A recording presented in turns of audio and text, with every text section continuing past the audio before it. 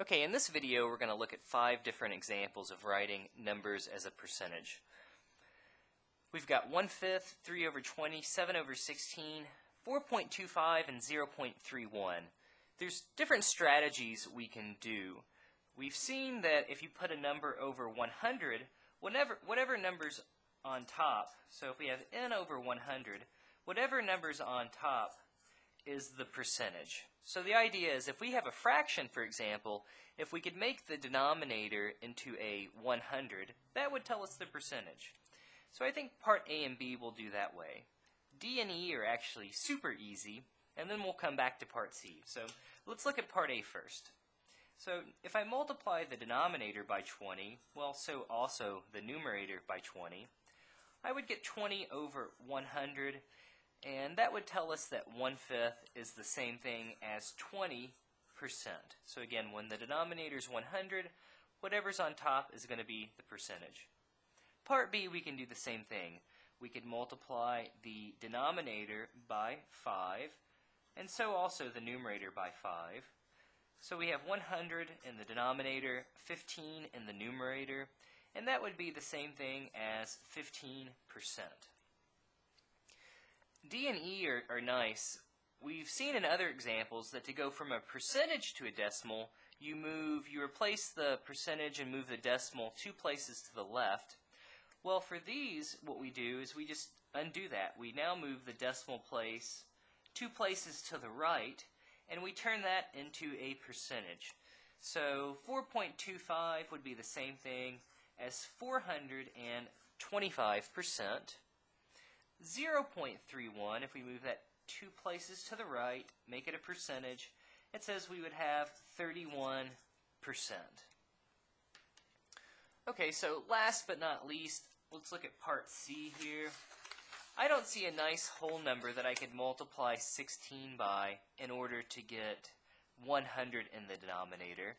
So the way of approaching A and B, I'm not going to do that on C. What I'm going to do is I'm going to turn this back into a decimal and then just move it 2 places like we did. So to make 7 over 16 into a decimal, I'm going to do long division. So we have 7. So we have 7, and we're going to divide that by 16. Okay, so 16 won't go into 7. It'll certainly go into 70. And let's see, I guess it would go in 4 times. 4 times 16 is going to be 64. We can subtract. That would give us 6. Drop down a 0. Okay, 16 will go into 60 3 times. So let's see, I'm going to put my decimal there and my 0 there. 3 times 16 is going to be 48. If we subtract, that'll give us 12. We can drop down our 0. Okay, how many times does 16 go into 120? Let's see. 6 times 16 is 96. So certainly one more. Let's see.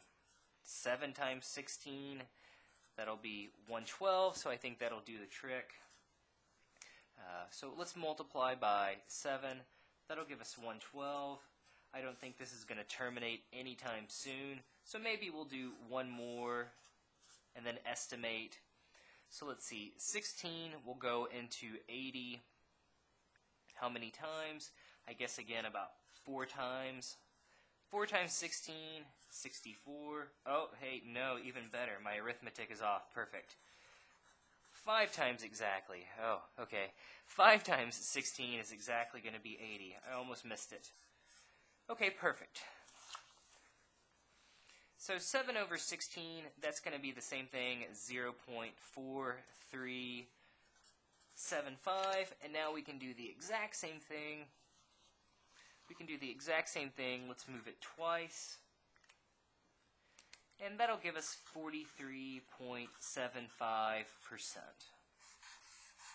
So again, different strategies. If you have things as a decimal, it's easy. You just move it 2 places to the right. If you have a fraction and you can easily make the denominator into a 100, that's also a nice approach. Again, part C I think was probably the worst, just because we have to do sort of the long division, and that's really the most tedious part of the problem.